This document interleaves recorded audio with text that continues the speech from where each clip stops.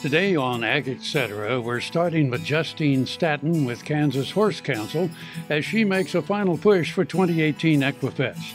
Next, Grant Morgan with Poky Feeders gives us a tour of their facility, and we get to see firsthand who's implementing good water management on their feed yard. Then Eric Adee with the Kansas River Valley Experiment Station talks about the result from a corn fungicide trial. And we end with Cattleman Jim Moore talking about, you guessed it, beef.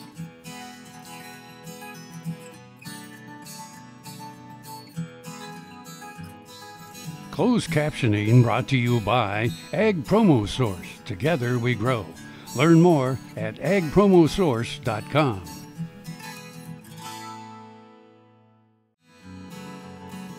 This segment brought to you by Kansas Regenerative Medicine. Your stem cells, your health, your life.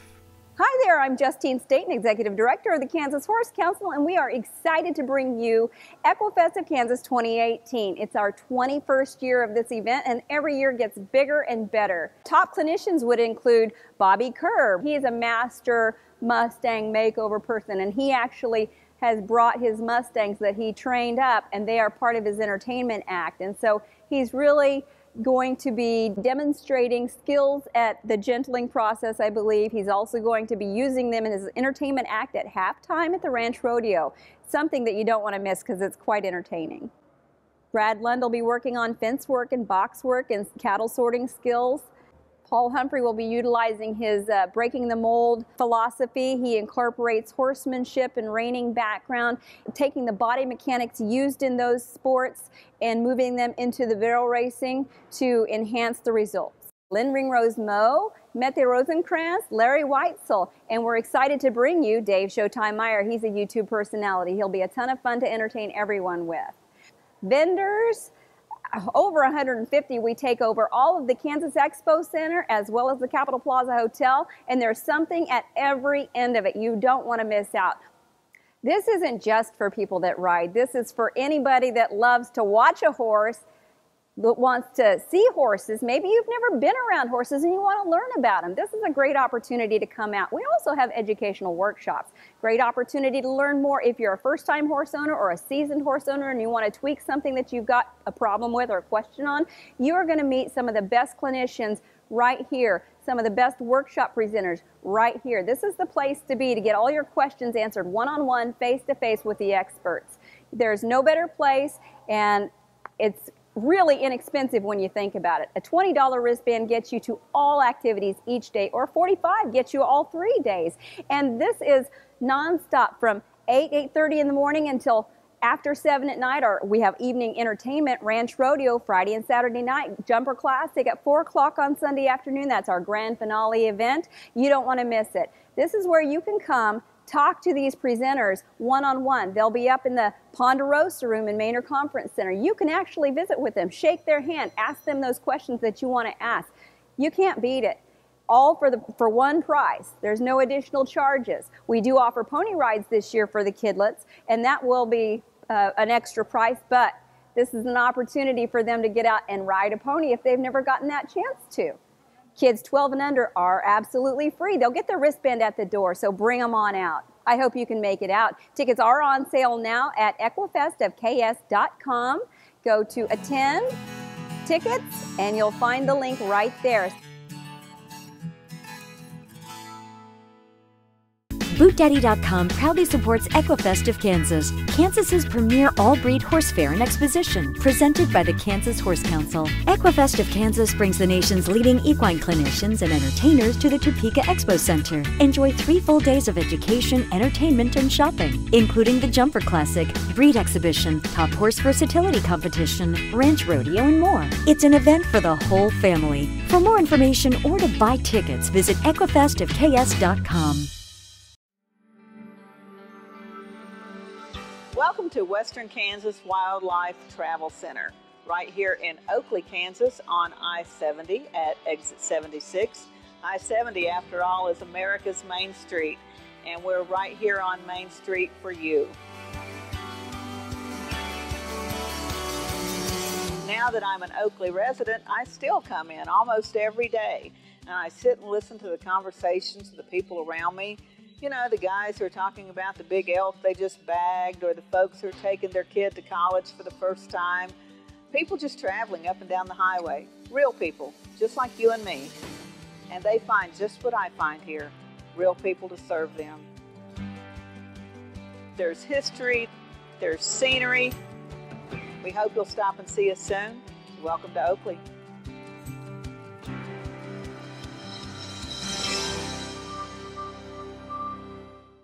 Ag Promo Source is a unique group of marketing specialists with one mission: help your ag business grow. Each affiliate has their own area of expertise, and they work together to bring you advice, products, and services. To get started, visit agpromosource.com. Ag Promo Source. Together we grow.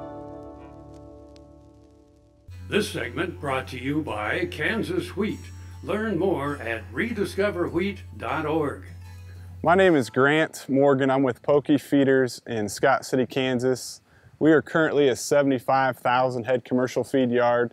95% of the cattle here would be owned by somebody else. Most of the cattle here would come from about 17 to 22, 23 different states.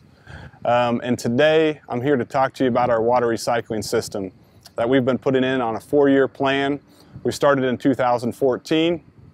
Basically what we're trying to capture is all of our overflow water. Most feed yards in our state predominantly are continuous flow water tanks, specifically in our area. So continuous flow water tank, what that means, when the temperature in the water gets to a certain temperature, basically freezing level, our tanks run a picklock valve that'll turn on and automatically allow water to continually flowing, not off of our float how they're typically adjusted. So in the wintertime, our water, when it gets to freezing level, our tanks will continually flow and will allow the water not to freeze. And so that water eventually ends up in our lagoons, which we capture that water and eventually pump it onto pivots, irrigation pivots, and growing crops. Typically we grow cane silage, some triticale that we graze and chop in the fall and spring as well. We currently have approximately about 600 pins and about 550 water tanks. Most of our tanks are 75, 80 gallon water tanks and have a 3-inch standpipe in the center of those tanks that allow the water, if the tank is overflowing, to flow through that drain pipe and through our drain line that eventually makes it into our lagoon. Or when we're washing water tanks once a week, that standpipe can be pulled out and the tanks can be cleaned. So typically, you know, on a given day we'll have several tank plugs, is what we refer to them as, that are missing or pulled out of the tank by cattle, being curious animals. So what I'll show you right now is this is what we call our south section of the feed yard. And our south section is based on 20,000 head. It's the 3rd system we put in. It was actually just completed in about 2 weeks ago. So basically all of our feed alleys run north and south. So our water lines and our drain lines go north and south as well. Both of them are about 2 feet apart, going through our pin.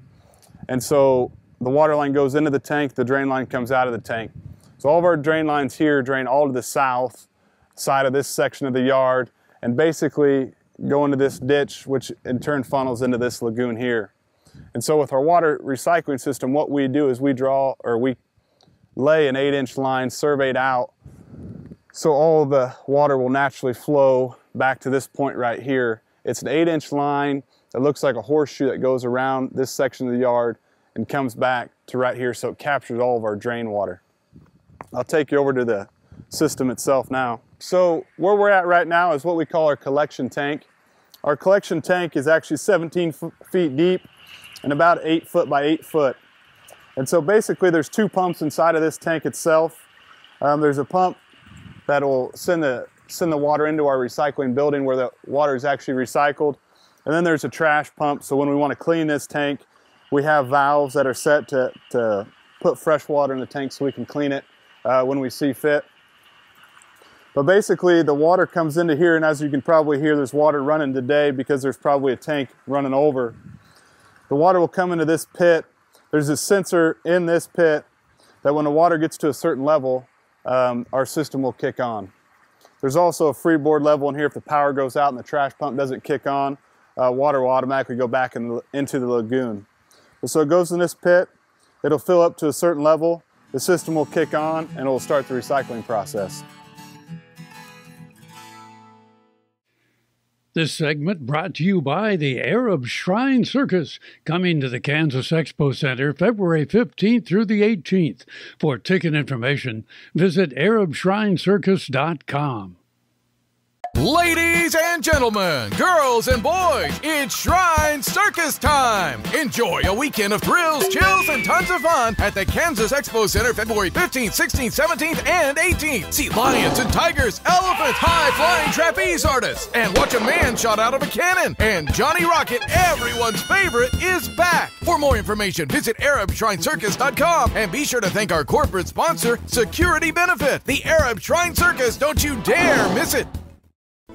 Valley Vet Supply is devoted to providing information and professional quality products at reasonable prices.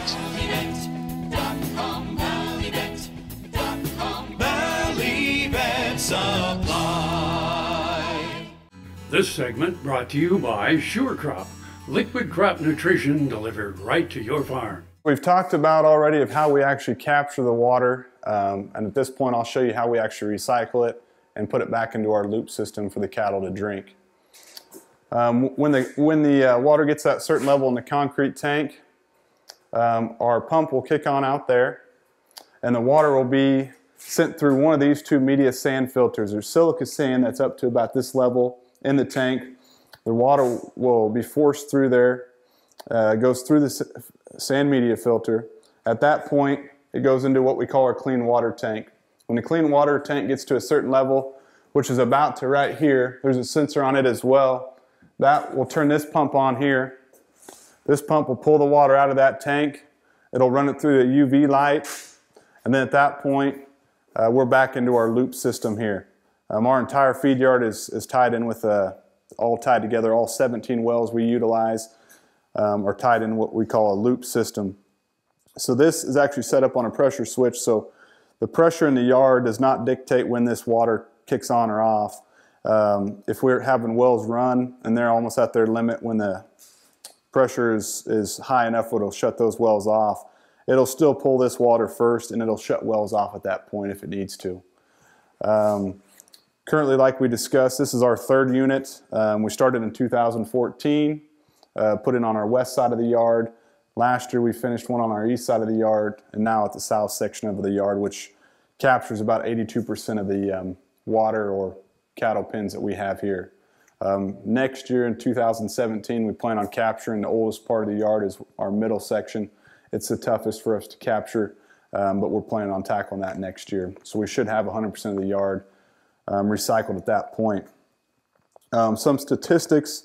So in 2016, so far, utilizing 2 units, our west section and east section, which make up 55% that have ran so far to August 30th, is right at 8.6 million gallons we've recycled this year. In 2015, we only had one full system on, which is 23% of the yard, and the other system on for about 4 months. But in that year alone, we averaged 5,000 head of cattle more on feed. We had an addition in that year as well, and we recycled 1.3 million gallons less water than what we used the year before, having 5,000 more cattle on feed. So what that equates back to, our 5-year average has been 10.3 gallons per head per day. We used in 2015, we used 9.6. So it equates back to 8% less water used and only capturing really 23% of the yard recycled for the full year and 55% captured for 4 months. So this year, we're hoping to kind of round out, you know, a little over 10 to 12 million this year is what our estimation is. We're recycling our west and east units in 2016 just a shade over 37,000 gallons per day average. So this year we're hoping to capture, you know, between, I'd say 12 million, around 12 million total for the year. And next year, with all 3 units going, and part of the year with the full yard, we're hoping to get in the 25 million gallon range that we're going to recycle. Tarwater Farm and Home has been family owned and operated since its beginning in 1978. What you need for farm and agriculture, lawn and garden, clothing and footwear, and so much more. You'll be surprised at what you'll find in this huge store. They have what you need and lots of it. So come take a look. You'll discover that customer service is first and foremost. Always has been with the Tarwaters. Tarwater Farm and Home, 4107 North Topeka Boulevard. Hi, I'm Randy. And I'm Paul from PFI. We would like to personally invite you to stop by PFI, home of Boot Daddies. PFI is America's Western store, covering over 50,000 square feet. Over 25,000 boots. Visit Saddle City with the largest selection of saddles and tack anywhere. A huge selection of hats at Big Spur Hat Company in PFI Town. And choose from the best brands of clothing and accessories for the entire family. PFI, located on Highway 65 at the Battlefield exit in Springfield. And I'm not kidding. Next time you see a beautiful field of corn, reach out and thank the farmers who work tirelessly to raise corn for livestock feed, renewable fuels, and exports to feed a growing world population.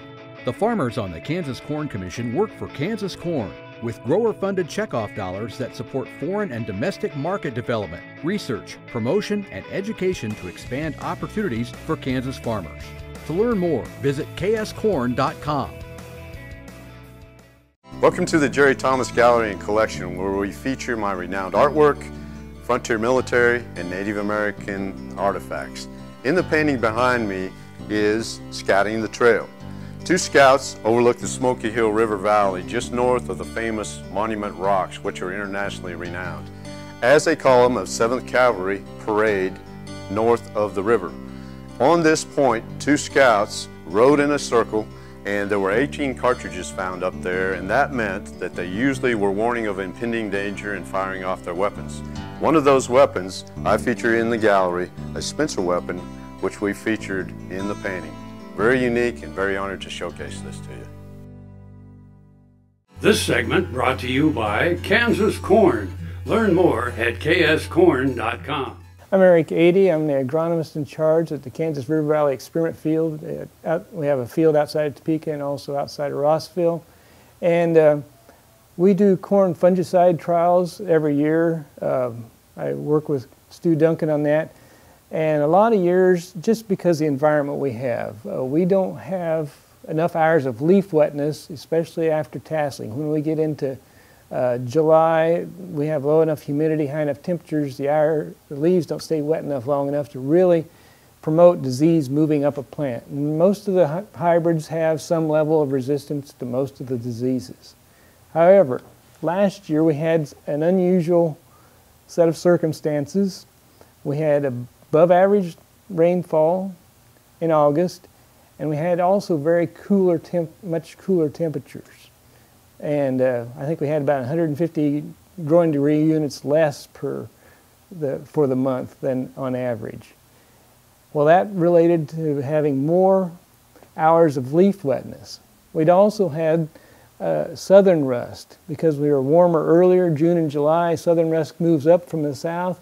It had gotten here. There was a low level of southern rust at tasseling, but because of the cooler temperatures and the moisture, it really exploded.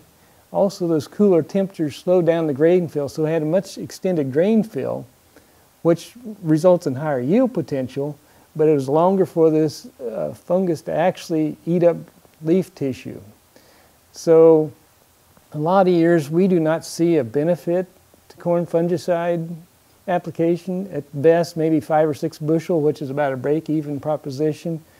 But this year we saw up to 20 and over 20 bushel an acre increase due to fungicides.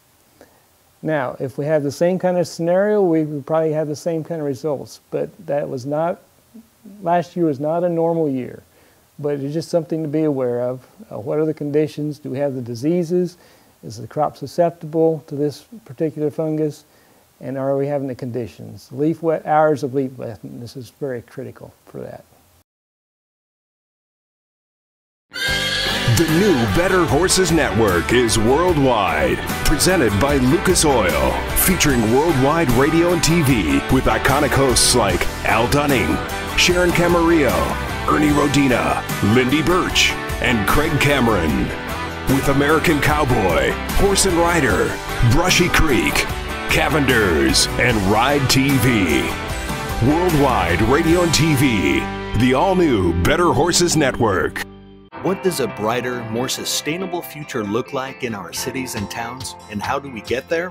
When New York needed an alternative fuel source to reduce carbon emissions, the city found what it needed in biodiesel made from U.S. soybean oil.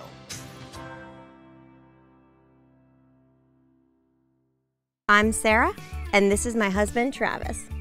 We both grew up working on family ranches, me in Northern California and Travis in Kansas. We met in college, got married, and took corporate jobs in the beef industry. But soon we realized we missed the production side of the industry.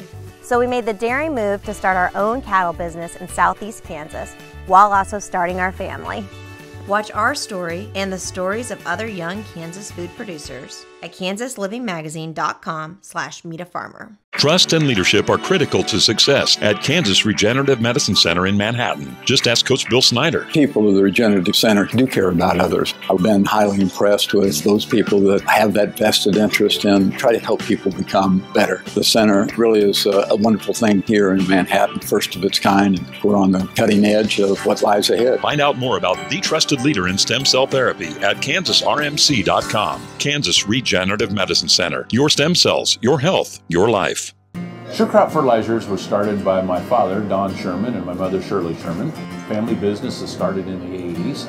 We predominantly focus on plant nutrients and what we can do to give growers better responses with the fertilizer dollars that they do, and what we can do to make those things work better for the grower. We're based out of Seneca, Kansas. We work with growers in their soil analysis to figure out what they need, and then we can put those in a blend that gives them the best results, and so that we can deliver that direct to their farm so that they have those nutrients where they need them, when they need them, and so that they can apply them in a manner that's very efficient to them and works well on their planting systems and what they're doing. Sure Crop Fertilizers has been around for a long time. We always say we're big enough to take care of everything you need, but we're small enough to do it quickly. You can get a hold of us at 1-800-635-4743. Our website is surecropfertilizers.com, and you can always email me at Corey@surecropfertilizers.com, and with any questions you have, and we're glad to answer and work with you. This segment brought to you by Kansas Soybean Commission. Progress powered by Kansas farmers. Be a student of the breed. That's commercial rancher Jim Moore's most valuable lesson. A man once told me the Angus business is as much about the people as it is about the cattle. Together, there's money to be made. The one thing that has really changed our operation more than anything was when we started feeding these cattle and we started getting these results back. And when we got our results back after the first pen of cattle that we had fed, got the individual data back on those, we learned more about our cow herd than we'd learned probably in the previous 5 to 10 years. Data in hand, Moore turned to people, experts in the industry, to help him get better. I think one of the things that's been interesting about our operation and the success that we've been able to have is when Certified Angus Beef sorted the data for us our first time, it was really an eye-opening experience. Because even though we were looking at this data, we had no idea that there was such a difference between the top of the cow herd and the bottom of the cow herd. The rancher built on that advice and asked for more. About the time that Certified Angus Beef started sorting this data for us was also at the same time that we had started GeneMax testing these heifers. And so now what we're doing is we're eliminating this bottom end that's not as productive for us, and we're bringing in some young heifers that have a tremendous amount of genetic potential in them. Aside from improved performance on the rail, Moore's cattle are more efficient with heavier carcasses and increased feed conversion. What we set out to do is to produce a product that we're proud of, to produce a product that the consumer is going to enjoy when they eat it. And then the bottom line dollar is also that we're trying to create a premium for our cattle so that we can be more profitable. Questions help get there and drive him forward. We've been blessed enough to have quite a bit of success with the percentage of cattle that we've had go grade CAB and prime, but we're not satisfied with that. And we're going to keep striving and striving until someday, hopefully, we'll feed a pen of cattle that are 100% CAB and prime. I'm Bob Cervera. Closed captioning brought to you by Ag Promo Source. Together we grow. Learn more at agpromosource.com.